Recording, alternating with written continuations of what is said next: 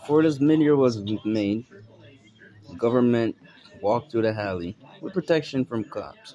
The whole neighborhood's asking me, what are these guys doing here? The B&B. We don't pay taxes. We don't get protection from the cops.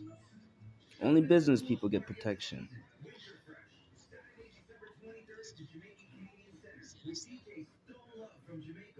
So people, listen. The government is not for the people. It's for whoever that to take bribe, sponsors, and fundraiser. Your government are third parties. These are the people that run for your city so they could sell corporation your community. The problem is these corporations want their workers, not the country that they're putting the businesses to profit. They want to profit from the country and the community and give it to their family and friends.